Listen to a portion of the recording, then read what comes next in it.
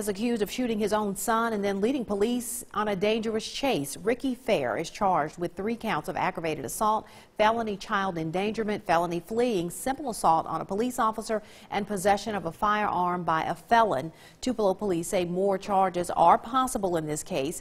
Fair's bond was set at $250,000 today. Now, this is a follow-up to a story we first brought you Friday at 6. Investigators say the shooting happened near North Green Street and Debro Street. Fair drove away in a green van. Police accused Fair of ramming a vehicle and pointing a gun at officers. TPD saw Fair trying to load a shotgun during the chase. After a brief standoff, Fair surrendered at North Green and Lockridge Streets. The victim was shot after an argument. The wounds are serious but do not appear to be life-threatening.